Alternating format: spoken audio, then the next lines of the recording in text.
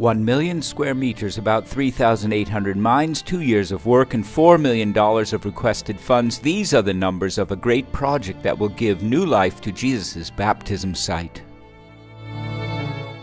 A holy place that has always been revered but that has long been abandoned. Even today, the remains of monasteries and churches are concrete testimony of the Christian presence, leaving the events that took place here to our imagination.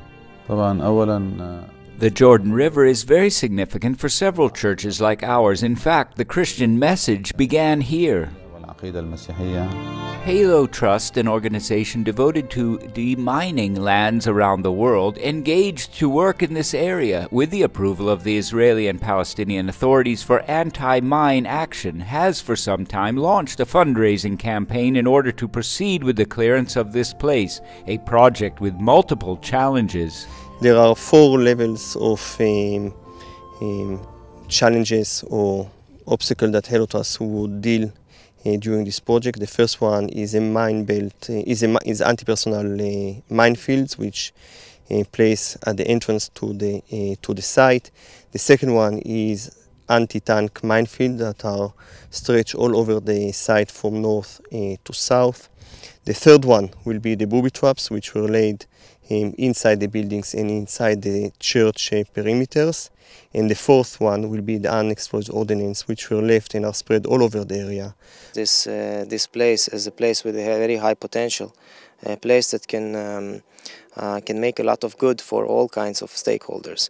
If it's the churches, if it's the people who live next by, all kind of authorities that are involved in the development of the baptism site. إلى تنظيف هذه وتطهير هذه المنطقة من أجل ما نطمح إليه في المستقبل. This area needs to be cleaned up so that in the future it could become a more valuable touristic site and attract many more pilgrims and tourists. The Greek Orthodox, the Franciscan, the Armenian, the Russian, the Coptic, the Romanian, the Ethiopian, and the Syrian Orthodox. These are the churches of Jerusalem that have been present in these places for centuries as witnesses of the conversion that Jesus proclaimed here. It's important, for many reasons. First of all, it's all mines. We need safety and security for all the pilgrims to visit the place.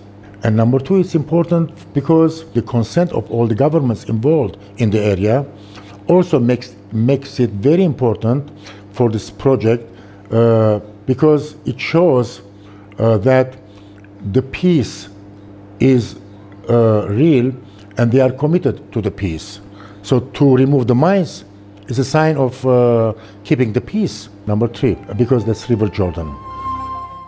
Father Pizzaballa, custodian emeritus of the Holy Land, stressed that supporting this unique project is fundamental because it is contributing to the construction of bridges in the Holy Land, a small gesture of hope for peace.